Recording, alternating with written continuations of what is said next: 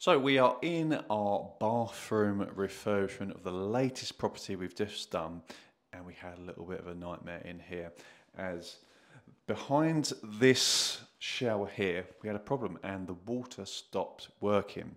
Now these tiles were actually the original tiles that we bought with the property, and we thought they were good enough for our rental property, but we had to then change these four here. Now as you can see, they're not quite a match, but we went for it could be a little bit of a feature, and it actually looks perfect.